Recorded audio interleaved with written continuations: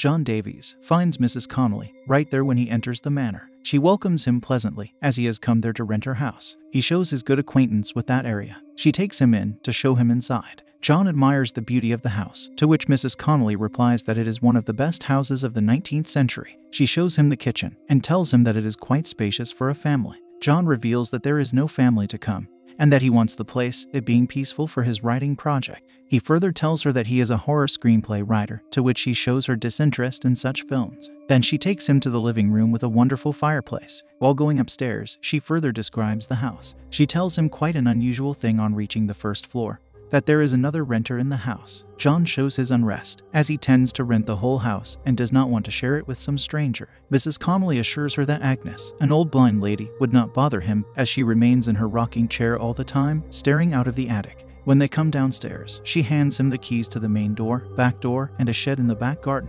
She asks him to ring her whenever he needs, telling him to place the keys under the plant pot while going out. She leaves. John visits various places like the mall, the beach, and the back garden. He tries to write by observing his surroundings. While he is there in the shed, a young pretty girl comes, placing the basket of berries on the ground. She starts swinging on a tire hanging to a tree. She falls upon John's sudden appearance from the shed. She introduces herself as Cassie Conrad. John introduces himself too, and asks her to feel free to knock at his door whenever she needs sugar. Cassie leaves. John enters a room and finds a little box lying on the table. He opens it. The box opens with music and a dancing doll in it. He closes it and sees another doll lying there on the bed. He leaves the room. At night, he wakes up hearing the sound of music. He goes downstairs, wearing his nightgown. He finds the sound of music coming from a room. He goes up to it and turns the music player off and returns to sleep. Suddenly, he wakes up in terror as he has seen his mouth bleeding in the wash basin in a nightmare. Then, he finds himself drowning and murder written on the mirror with blood. He gets so afraid as he has seen that some unknown being has clogged his neck.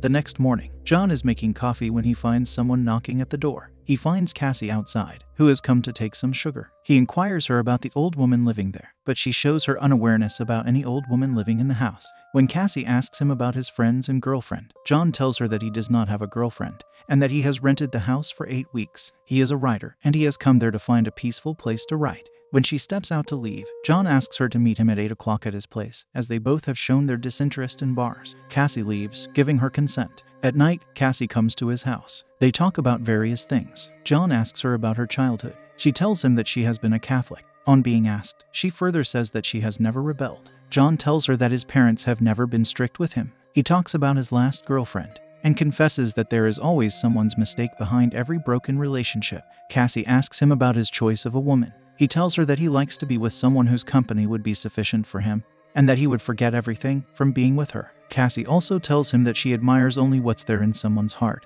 and saying that, she places her hand on his heart. When she goes out to leave, John asks her to be with him that night, but she refuses, saying that she does not want to spoil things by rushing into them. They kiss each other, and she exits. John finds his neck stiff, as he has gone to sleep sitting on the chair and placing his head on the table. Suddenly, he hears the same music as the previous night. He goes to that room, and this time he takes the record off the player and places it in the rack. That night, he has a nightmare once again. He finds himself in an operating theater, and a surgeon picks his tooth out of his mouth. He sees blood in the wash basin again, and murder written on the mirror with blood. He wakes up in terror. The next morning, John is having his coffee when Cassie comes in. He invites her to join in, but she expresses her embarrassment. On his inquiry, she tells him that she does not want him to have any wrong impression of her just because of what happened between them last night. He assures her that he does not think so. Instead, he admires her to let her confusion be discussed. Cassie leaves, promising to meet him the next day. At night, the sound of music wakes him up once again. He goes to that room and finds the record playing,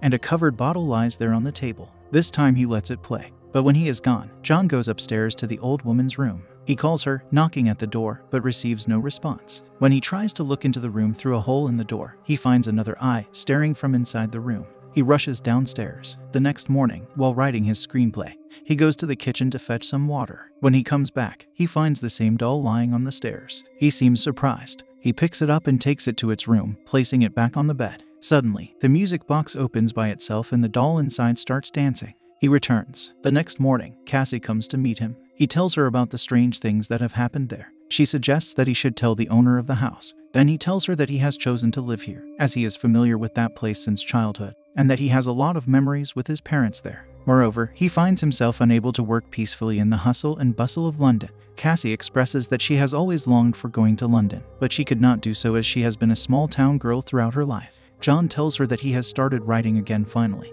and it is all because of Cassie. John is sitting at his table, writing, when he feels some object moving in front of him. He rushes behind it, calling Agnes. On moving downstairs, he finds a painting lying on the floor. He hangs it in its place. He goes to take a shower when the door gets locked suddenly. When he has finished taking a shower, he sees murder written with blood on the mirror, and blood dripping in the wash basin, the same way as in his dream. He gets stuck in the bathroom. He starts knocking at the door and shouting. The door gets unlocked by itself, and he rushes out. John tells Cassie about the mysterious happenings and intends to talk to the landlady. Cassie tells him that she would never admit it, even if she knows about it. He doubts his sanity, but Cassie asks him not to blame himself and to trust his instinct. She asks him to stay with her for the night, but he refuses, to say that he will get over it himself. John calls Mrs. Connolly and tells her everything that has happened to him. He asks her about the previous residents who may have noticed anything unusual. She simply denies everything and says that it is all about a writer's imagination. He searches for a Ouija board, as suggested by Cassie. After getting it, he sits in a dark room on the floor. He sets the board and lights up some candles on it in front of him.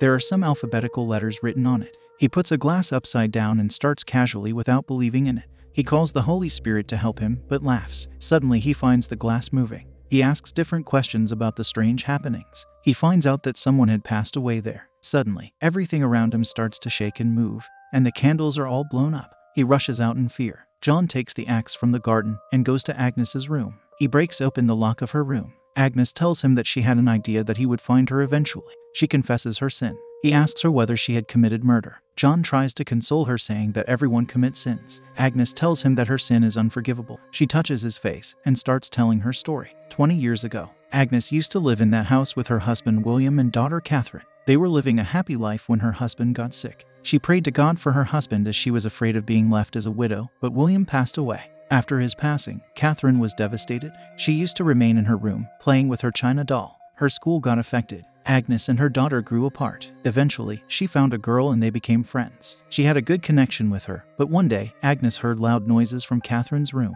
Both the girls were giggling over a boy. When she reached there, she found the girl deceased, as Catherine had pushed her from the stairs. She was a nice girl who had always been smiling. When John asks about her name, Agnes tells him that her name was Cassie Conrad. He remains shocked to hear this and starts weeping in disbelief. He further asks her about informing the police. Agnes replies that she could not put her daughter's life to an end, so she locked Cassie's body in a basement room and papered the wall so that there were no signs of any room remaining there. It was the sin for which fallen angels will take her to hell, as they already took her sight after that sin. At present, John rushes downstairs towards the basement. Mrs. Connolly comes to Agnes's room. Agnes tells her daughter that she has to tell everything to John, as she cannot bear the burden anymore, and she cannot take that sin to her grave. She takes her to her bed, assuring her that it does not matter. She eliminates her by pressing her face with the pillow. Then she takes the axe and comes towards John to eliminate him. She attacks him from behind, but he escapes. He happens to eliminate her in his defense. He goes to the basement where he finds the skeleton of Cassie Conrad. A tear rolls down his cheeks when he finds Cassie there. He questions her to make her remain in the dark. She tells him that she is afraid of losing him.